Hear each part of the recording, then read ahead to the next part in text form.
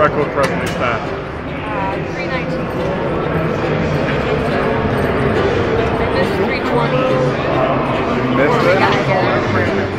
I was just having a bad day, so I'm fairly confident I'm going to get it right.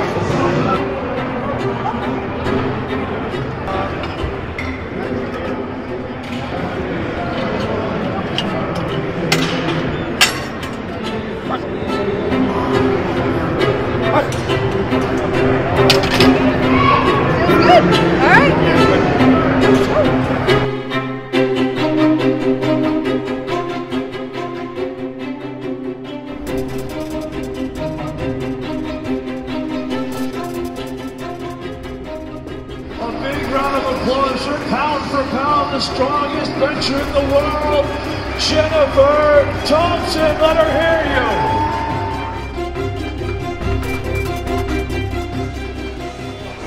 320 pounds. She weighs 142.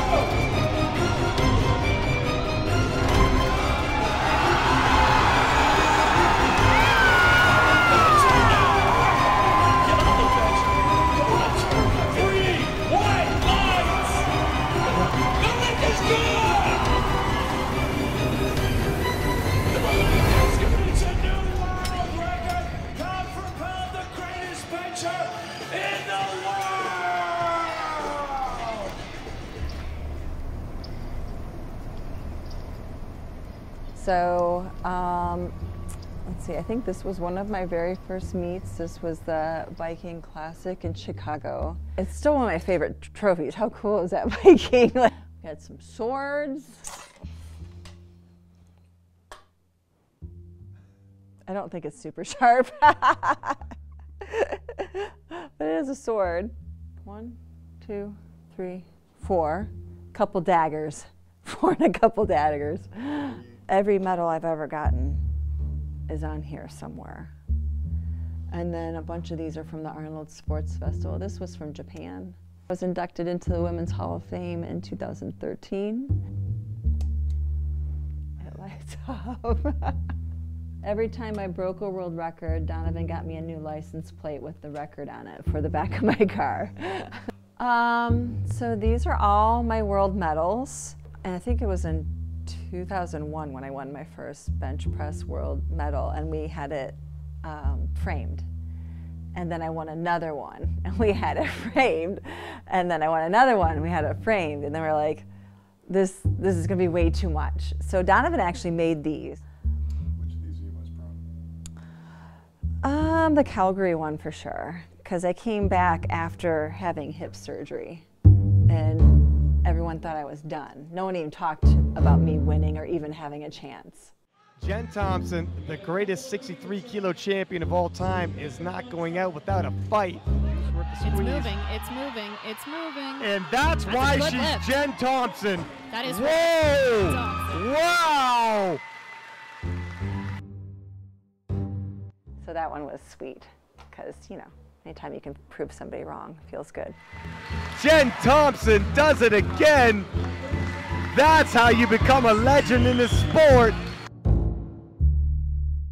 When I met her, she was like a 110-pound skinny cross-country runner from high school, and the first time she lifted, she couldn't bench the bar for sets, so she had to do dumbbells because she would get trapped under the bar. I thought I trained hard, but no one trains like she trains. It's impossible to train as hard as she does.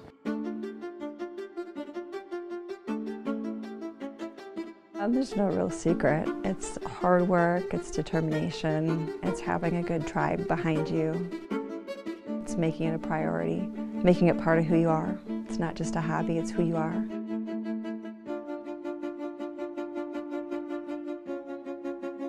Sport of powerlifting is unique in that it's for everybody. No matter your size, your shape, your gender, your age. You can start anytime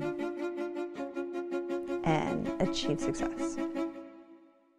When I first started, it was still very taboo to find a woman in the free weight part of a gym. You were like a weirdo. So, well, just a lot of stares. People would leave, or people would just sit there and stare. Yeah.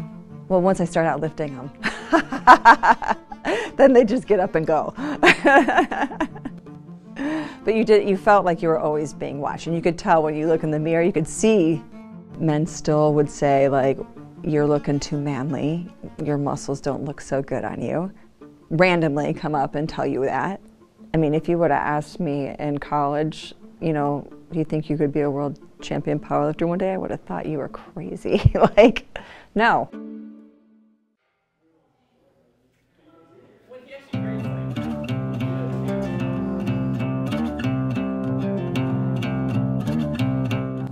So weight training class, I have 2 of them. Yeah, I think our weight room is probably as big as this room. It's a little bare bones, but we make it work. She just like really hypes you up and like really gets you into the set, and if you're doing it incorrectly, she'll correct you. And she's not like criticizing, but she's like, come on, you know you can do better. So she's like constantly pushing us.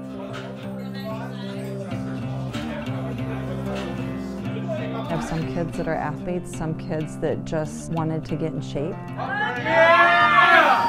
I use a lot of the programs I created with them. So they're getting to be great powerlifters without really knowing it.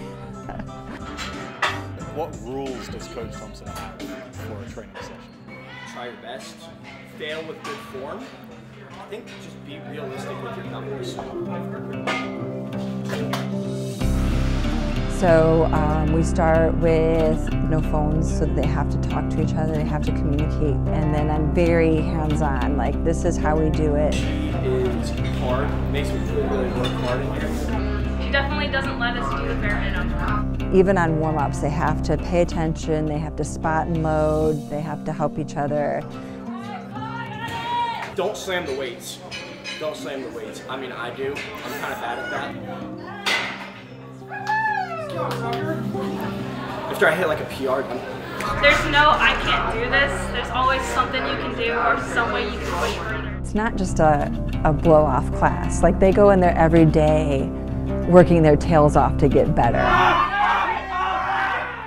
We definitely are determined to push ourselves to like greater lengths than what we thought we could do, and like we're all just like trying to push each other to do more and to like prove to each other that we can do more than what we think we can do. I lift way harder in here than I ever did at home. I see their grades go up, I see their behavior problems go down. Some kids have had eating disorders and different things like that go away. Like, I mean, extreme things. It surprises me. Like, all the time, I'm like, holy cow. Like, it was just lifting weights, but it has such a profound impact.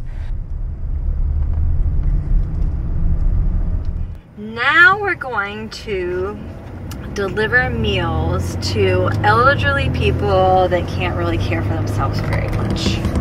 So we're going to the barbecue place to pick up some takeout meals, and then I think I have 6 places.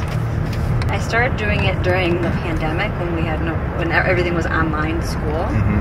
And I was looking for something that I could do with my teenage boys to kind of give back to the community, but it'd still be a relatively safe thing to do. My mom always told me that you should help others and you feel good, and you feel pretty good when you help others. Mostly for my boys too, I wanted them to see, I guess, more how fortunate they are and how other people have to live and how they rely on people to help them. I think they were not aware that we had so many people in our immediate area that needed this kind of help. You kind of live in your own little bubble, you know, with your neighbors and your friends.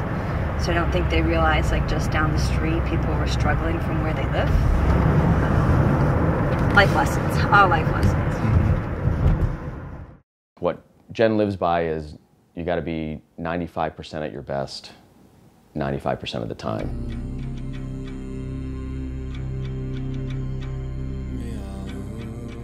And you can only goof off or take time off 5%. So when you train, you got to be at your best 95% of the time. When you eat, when you sleep, when you vacation, that's what you do. Like, you have to get it in. And so she lives by that. You can't be a world champion 2 hours a day in the gym. It's every day, all day long.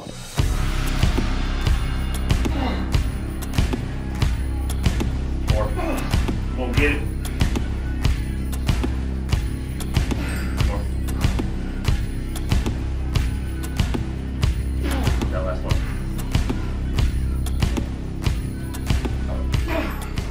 you got to be 95% of your best, 95% of the time.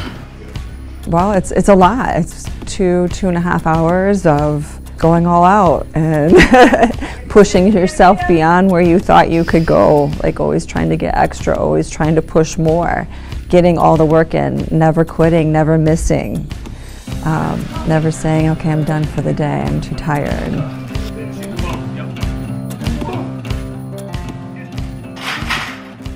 The last set of every workout or every exercise is to failure.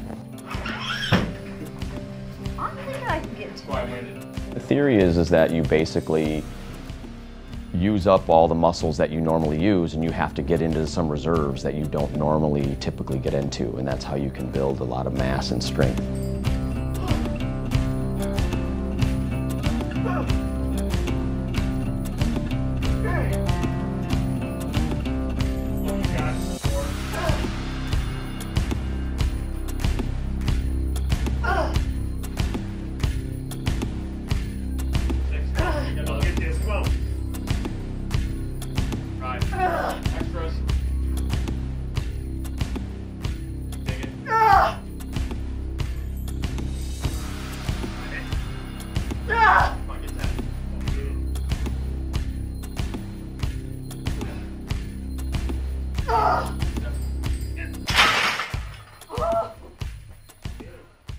If you come into our gym, it's a competition. If you're there lifting, you're competing against us. And we design workouts for competition. The AMRAP workout. It doesn't matter if you're benching 95 and I'm benching 315. If you do more reps than me at your prescribed weight, you win. You only got, what, 4 more weeks of 10 and 8? Yep. We make it a competition because it's what drives people.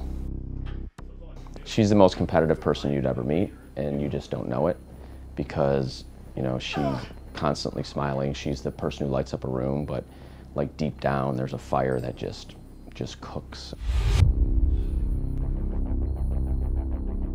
Thompson family rule is everything's a competition, and it should be. Oh, it's pretty good, bro. I used to think, like, if I can go into my pain tolerance as far as she can go, then I can be that good. And then you find out her pain tolerance is, like, ridiculous. Squeeze.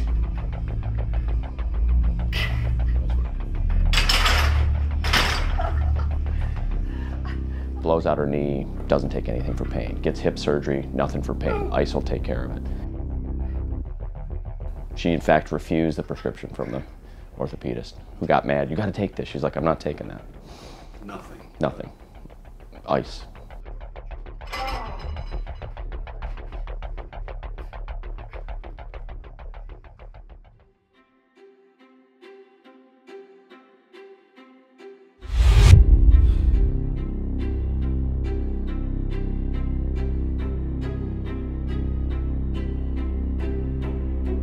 I think the biggest thing is what she's done to give back, you know, how she inspires everybody else.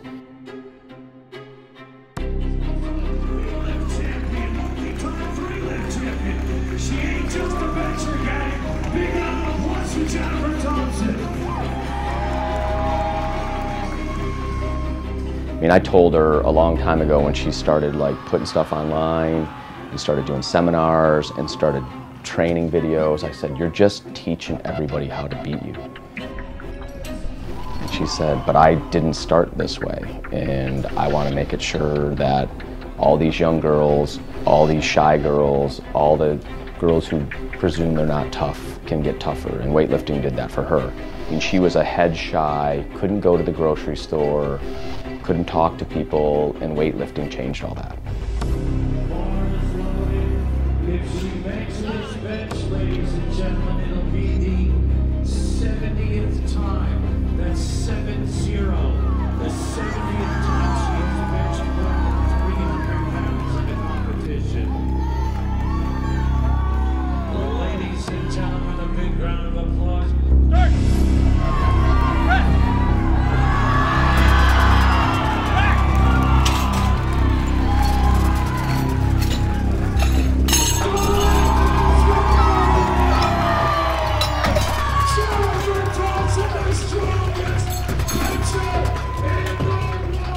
Weightlifting took her from someone who couldn't order food at a restaurant to doing seminars around the world.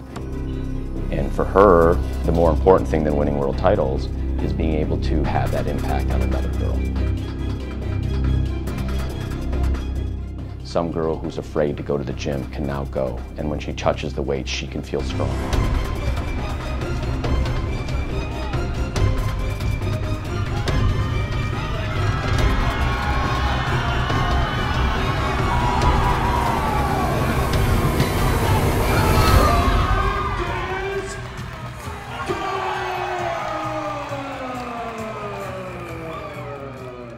I didn't want to get lost in being a wife and a mother. I wanted there to be more to me than just those traditional aspects of being a woman. I get bored easy, I guess. And one of the reasons I compete constantly is because you want to constantly have goals to push yourself. Otherwise, you would probably just come in and do the same set of 3 sets of 5 every single workout and never get better, and you would just kind of run through it and it would be boring. You only get this much time here. You gotta make the most of it.